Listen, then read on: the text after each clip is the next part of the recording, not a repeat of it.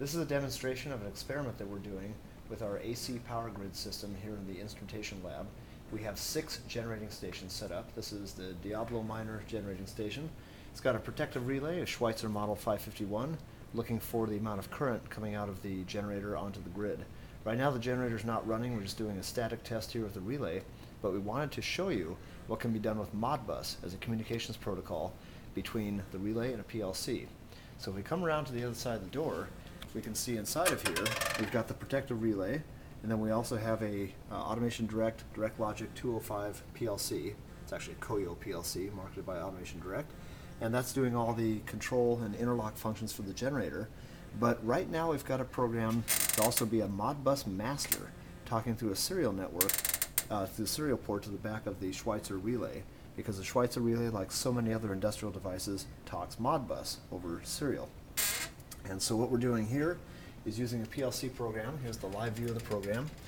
We have an instruction here, Modbus network read instruction, and what we're doing here is we're using unit ID, that's a Modbus address right there, and we're addressing the register we want to read out of the Schweitzer relay, and then we put in the Modbus address that we want to read from, the number of registers, and then which address inside the Do More PLC that we want to write the information into. And we've got 3 such Modbus read instructions because we're using this right now to read the phase currents on 3 phases of the relay. So going over here to the relay again, we have 3 phase current inputs that we're going to be wiring up later on to our generator, phase A, phase B, phase C. We won't be using the phase neutral for this application, but right now we're driving current in to phase C. We've got a relay test set we've got dialed up to inject a certain amount of current into phase C. And on the face of the relay, we can actually see here that we have, there we go, oh, there we go, sorry. So we've got some currents here, phase A, 1 amp, phase B, 2 amps, it's actually kind of bobbling around 0. Phase C is what we're driving current into. We're showing 54 amps, that's scaled currents. It's not actually 54 amps to the back of the relay, it's much less than that, but it's scaling it according to the ratio of the CTs that we're using. And what we're doing with the PLC, we're reading those 3 registers, phase A, phase B, and phase C, and we're going to be reporting those currents on our HMI unit. So if we walk over here to our HMI, this is the Automation Direct HMI connected over Ethernet to all of the generating station PLCs. We come over here,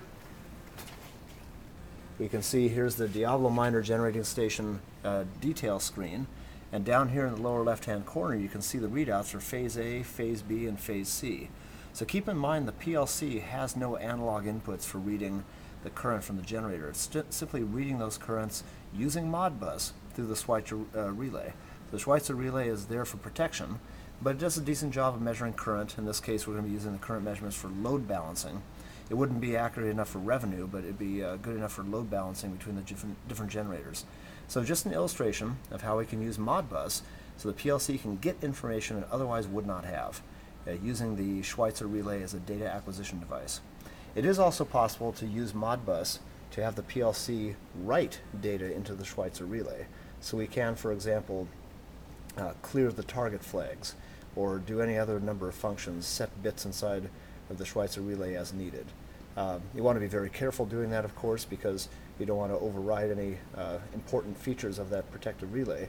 So we're just using it right now for the demonstration to read the current that's going through the 3 phases. But this is going to be very useful to us and also a great demonstration of the power of Modbus and how you can use that to interface different devices.